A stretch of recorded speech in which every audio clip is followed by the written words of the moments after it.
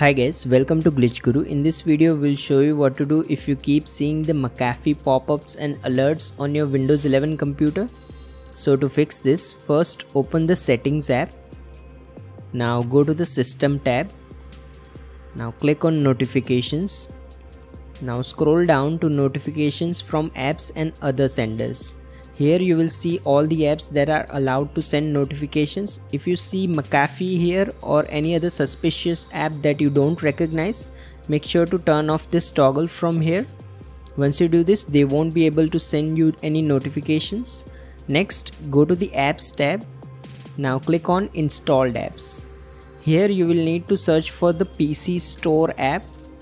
As you can see, I currently don't have it installed on my PC, but if you do see it on yours, click this three-dot icon next to it, select uninstall and click uninstall again to confirm. You will need to do this for any other suspicious app that you might find on your PC. Make sure to remove it immediately.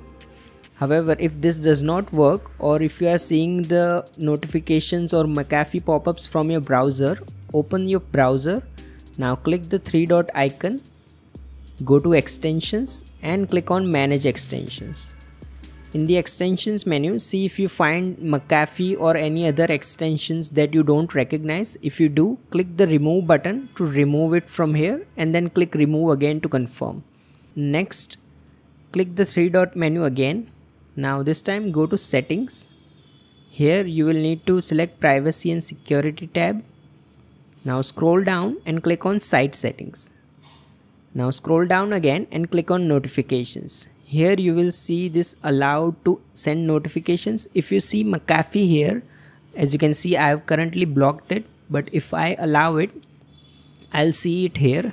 If you see McAfee or any other website that you don't recognize, click the three-dot menu next to it and click Block.